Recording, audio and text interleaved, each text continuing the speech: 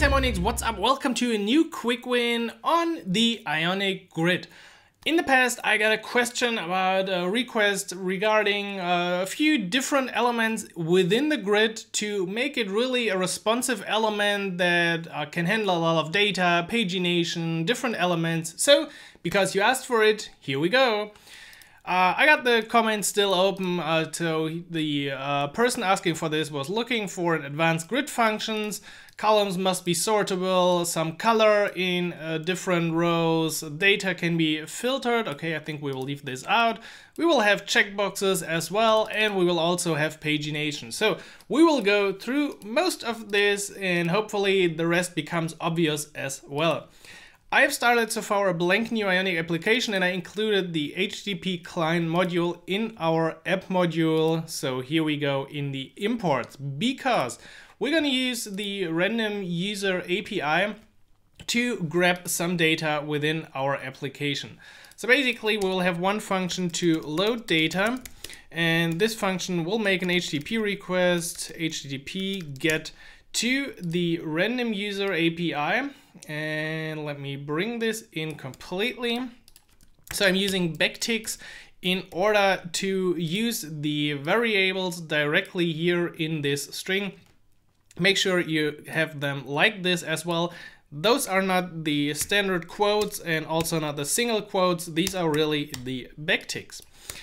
As you can see, I already added two variables in here, which we'll keep in our class. So we will set the initial page to 0, and we will set the results count to, let's say 10 in the beginning.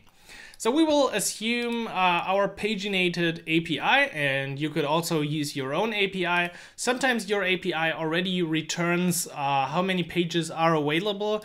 In our case, we don't get this result, as they are, I think, basically infinite pages. So we will set the amount of total pages to 10. You might do this, as I said, after your first initial API call. So with this data, let's log it out, because why not? And then we know that we will have some kind of data array inside our application, and oh, that is interesting. This data is equal to the results key as far as I know.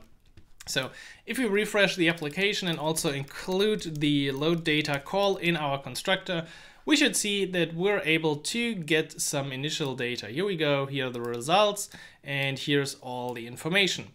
So now we're gonna build an Ion grid view with all this information. So let's start with the header row. I will actually import the header row because that's kind of boring. As well, we will have a bulk edit. That was a request as well. So should I remove it? Should I edit? I will edit. So bulk edit in the beginning false as well. And then we got a sort by. We'll just go through a few of these and then look at it in detail when we have removed all the issues. So sort direction will also be used for sorting our data, and that's it so far. So what we got is a simple row with columns. The select column will only be shown when we enable bulk edit. So let's add buttons to enable bulk edit as well, and also to delete them, but we will implement that functionality later. Just add the empty functions for now, so we can then implement them in a second as well. There we go. So now they should be fine. Also, for the email column, I already added a click function, so we can sort by email later, and also added an arrow depending on the sort direction. So usually, you know, you can click on the columns that you want to sort in applications, and then you get a little arrow up, down, and then back again. So that's exactly the behavior we want to do in here. Also, to all of our other columns, the default size here is 2, 2, 2, 2, 2, so we get to 12. and action or select is shown depending on bulk edit. So normally we see the action column at the end, but once we click bulk edit, we should see the select row and then display little checkboxes. Now what I did as well here is making this already a bit responsive, because if we give the size of 2 to each and every column, that will look kind of odd. Let's actually do this for a second. I will just remove this and set the size to 2 and remove this and remove that, just to give you an impression. So now each and every column has the size of 2, and the problem is once the screen gets smaller and we will see some data in here, this becomes really crowded. So what we can do is, based on the width of our screen, hide different columns or give them a different size. So what I did, and let's add this again, is start by hiding the login column on every screen that is smaller than the MD breakpoint, and hide the phone on every view width that is lower than the LG. That means once we start with a big screen, and let's save this as well, the first thing that should disappear is the phone column. So let's see, we make this a bit smaller, and at some point phone is gone where it previously was.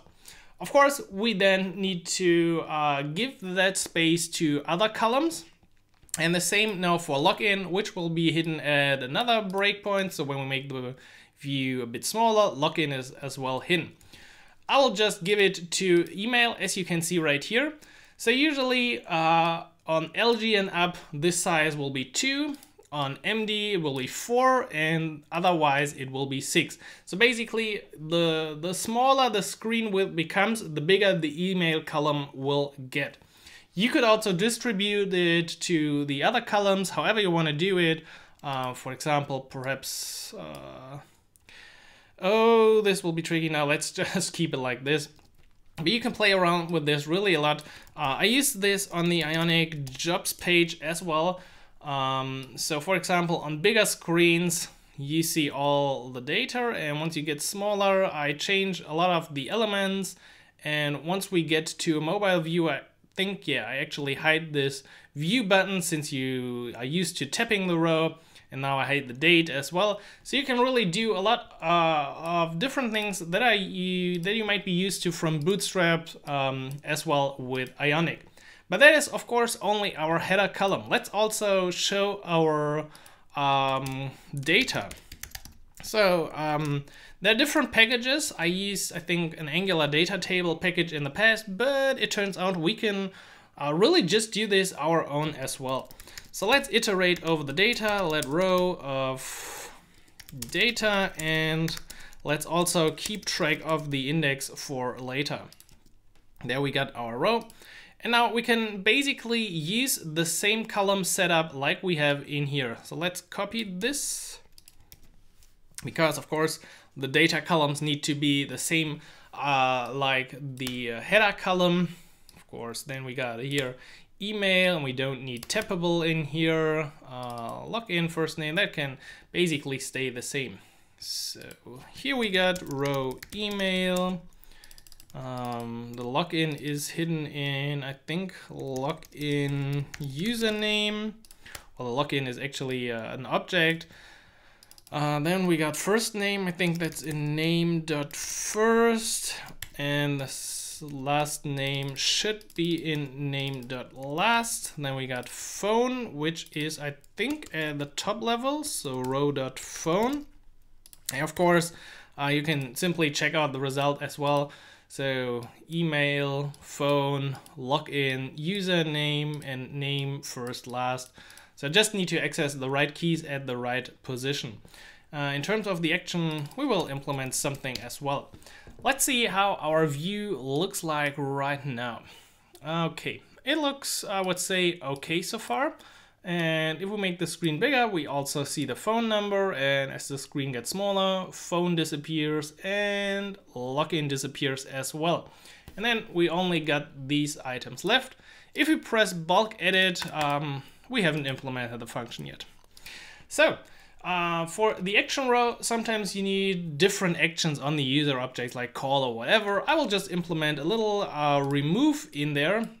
So we can call a remove row function to remove a specific item at an index. So that's why we kept the index with our data at the top.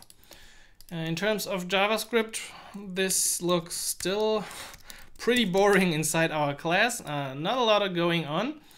But do we want to do this first? Yeah, let's do this first. So to remove a row, that's actually kind of easy. We just call this data splice with the index, and we want to remove one item. That's everything we got to do if we want to remove a row from our list. So there you see, I can remove different rows. Perhaps we also want to make this look a bit better. And it turns out I haven't actually added my code for this. Well, I will get to this anyway. Let's add a header row class. So header row, font weight, perhaps 500, and border bottom 2 pixels solid black. That's the header row, and I think the other rows also need a class. Maybe we could just call them data row. Yeah, sounds good. So for the data row, what would be a good styling? Maybe just a border bottom of 1 pixel. And then it should already look a bit more like a table. Yeah, at least a bit more structured, I would say. So what do we got as well? We got a bulk delete and a toggle bulk edit and a sort by. A lot of things going on that we still need to implement. Let's start with a sort by. So whenever we press the email column, which is just for this example the only one I added this sort by functionality, we will sort either descending, ascending, or put it back to normal. So 0 means normal sort direction, but if now in here, let's first of all set our sort key to the key, and we don't have a sort key. You see, there are a few different states that you really need to manage and variables if you want to build a data table like this on your own. It's still possible, but you still need to keep track of a few different elements, and once your requirements get bigger, you will see your class will become really a mess. So we will keep the sort key stored, and we want to increase our sort direction and then call another function, because we will basically sort on these values in order to also call the sort whenever we load data. Since you click a sort and you go to the next page, perhaps you still want to keep the sorted, so we can then just sort based on these values. I hope that makes sense for you.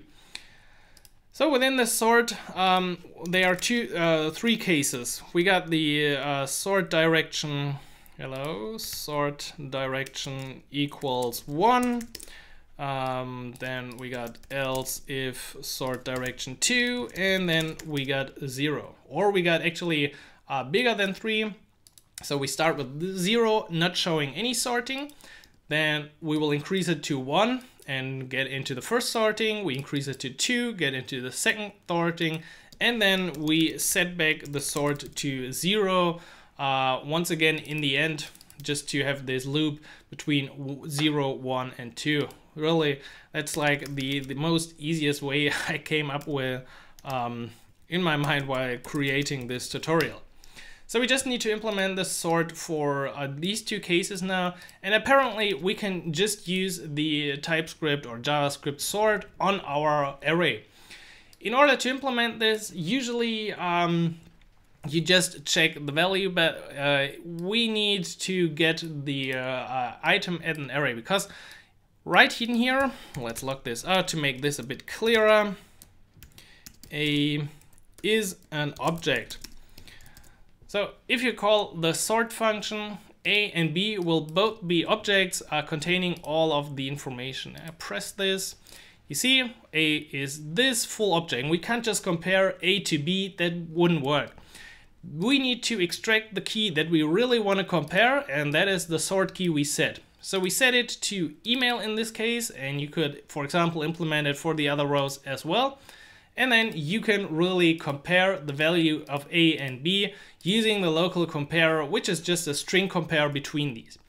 And in order to make this in the different or the opposite direction, you can just exchange A and B in here, which returns the other way around. Now, if you go ahead and check this out, we should see that now is E, F, L, that looks fine. Other way around, once again like this, and going back to normal. Actually, not going back to normal, but it will just keep the data for now. You could keep the initial sort and then do it again, but well, it won't hurt to keep them sorted like they are now. So we got the sort, we got a list, we wanted to have bulk edit, we want to have pagination, a lot of requirements in the comment. So great comment with in detail explanation on what I should create. Now, if we turn on bulk edit, we want to show the checkboxes at the first spot and hide the action row. Right now, once we click on toggle bulk edit, we should actually enable bulk edit. So do we have a variable already? Yes, we do. So let's just change bulk edit to not bulk edit. I don't know where the U is always coming from. And then also we need to keep track of the changes and the rows we marked. So we're gonna create another variable, which will be an empty object. And whenever we toggle the bulk edit, we will also set this object back to an empty object. Now, because we already implemented the rows in the ngIf, we should be able to see the select row, which we can toggle, but we don't have a checkbox in here yet.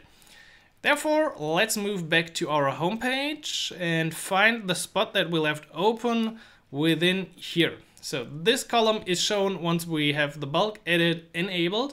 And in here, we just add an Ion checkbox. And now it's important to connect it to the right ng model. And the right ng model is now our edit at this key. So we're using the index, which will basically write the edit like 1 true if you enable it, 5 true, or if you change it back, you will have 5 false. This helps so we can later just reduce this to the keys that are true and then remove all the items from the array at those positions. So Ion checkbox should be fine already. And we can also log out what we wanted. Yeah, kind of like this, but not in quotes. Okay. So Ionic jobs, goodbye. Bulk edit. We select 1, 3, and this one. And when we hit our delete, we see that we should delete 0, 2, and 4. I could now also add another one, and we get a 9 as well. If I remove it, oops, yeah, I messed this up. 7, 8, 9. And now 9 is false. So we should omit the 9 now and only remove 7 and 8. But that shouldn't be a problem for us. We are a JavaScript pro, right? So bulk edit it is. Const to delete object dot keys to first of all get all of our keys. Maybe we'll do this really one step at a time. So to delete now looks already a bit different. This will give us an array 1, 3 and array of 0 and 2. All right, I just had to figured this out while going through the tutorial. So the to delete will actually give us all the elements first of all. So if I select 1 and 2, it will always give me 1 and 2. And now if I remove the second one, it will also work because now I have all the keys that were added to this edit. and then I can go over the keys with the filter function and check if they are actually true, because if they are false in our object that we created, then we want to skip them. So now I have this really delete, and with this really delete I can really delete the items that I wanted to delete. So I don't really use the while loop very often, but I found that this works for some reason the best. So just like we do with our splice to remove one row, we can now use it in here, and we can use to delete pop, which basically pops the last element from our to delete array. What we note now as well is blah blah blah, that we pass in a string instead of a number. We know that these are the keys are numbers, but JavaScript don't know or doesn't know about this yet. So we will add another map block just to make sure every key is understood as a number, and also use really delete, not just the other one. So by writing plus key, you basically transform a string to a number in JavaScript. And now once this is done, we can also toggle our bulk edit once again, because it will remove the data, and then we can hide the row again and reset the object. So let's see, bulk edit, I remove the first and last. So now the first should be Alejandra and the last should be Naomi. And Alejandra and Naomi are still in my list. Also, if I select 2 and then get rid of this, the NHMD should be removed, and that's actually the case. So now we've built great checkboxes, bulk delete functionality for our application. We can also get rid of single rows, we can sort them. And now finally, we want to add pagination to this. Let's also remove some locks, and then we go back. Because for the pagination, we need a few additional helping functions. I will just add them to the bottom. What we need is we want to do a next page and previous page, go first and go last. So the standard items that that you're used to from pagination. This will simply increase the page by 1, this will decrease it, this will go to our first page, and this will go to the last page. Again, the amount of total pages on your API may vary, and usually a good API that is paginated will also return in every response how many results there are, how many pages based on the current result count. So for example, right here, we would get for page 0, 10 results in the beginning. That's just how we set it up. We could also add another change or another select, so we can select 25 or 50 results count. That is the usual behavior you see in a lot of applications. And with these helper functions in place, we can now go back to our home page and somewhere below add another row to actually use these. Because it's kind of boring, I will bring in a bit of the code. First of all, a bit to show on which page we are currently at. And then another row that is a bit bigger. So there we go. Let's check it out. There is the row. We got the go first and previous page in the first half of the row. Nothing special in here, really just the icons and go first and pref. And if you go to the second part, you will see here's the same for next page and go last once again. In between these columns, we also got another bigger column that uses an ion select, because what I said before, most of the time you can really change the results count. And whenever we change this, we will trigger our load data. It is connected with the ng model to our results count, which is used in the load data. Oh, can I just please just go there? Open it. Come on. Whatever. There we see the results count in our HTTP call. So the ion select changes the result count and then triggers the load data, which will use the new value. I think that's basically all for this row. Let's see how it looks. So we see page 1 of 10, because we defined there are just 10 pages. we can go to the next page, which will make another request. We're now on page 2. We're on page 1 actually, but for the regular user, we of course display it as 2. We could also go to page 10 or back to page 1. And right now you see we got 10 results, but we could change this to be 25. And then the whole page would look differently. And also for every other page that we request, because we have set the results count to 25, we would now get 25 results. And of course, 50 also works with the API.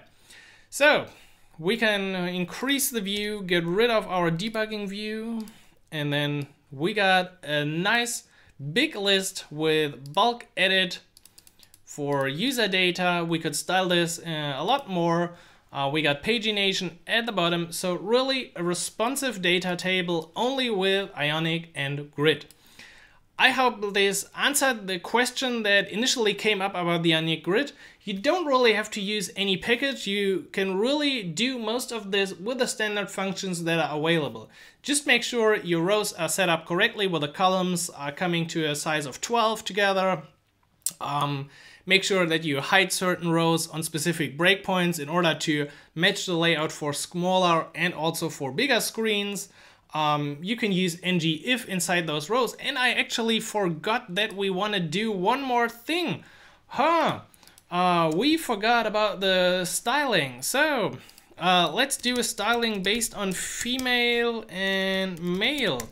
So let's use for female background, I don't know, ion, color, whatever, danger. And for male, ion, color, success, whatever. And then use this with ng class on our data row. So ng class will be used like this. Row gender is actually already male or female. It's a nice coincidence that we can use the value of row gender as the class for the name. That might not always be the case for you, but in our case we're lucky and it works. So these seem to be female persons and these seem to be male persons. Now combine everything I said before with this addition and we have a great data table with Ionic. If you got more questions like these or other requests, you see, I answer to the community, so please always let me know if there's something you would like to see inside a video. If you enjoyed this video, please hit the like button and stay subscribed so you get notified about all the new tutorials, quick wins, and other app development and web development videos on this channel. If you want to learn more about Ionic with in-depth courses, a community of like-minded developers so you can learn and build your apps faster, you should definitely check out the Ionic Academy, which is my code school to help you with everything Ionic, with a huge library of courses, material, and a supportive Slack channel so we can get your app out. I hope you enjoyed this video. I will see you inside the next video. Have a great day and happy coding. Simon.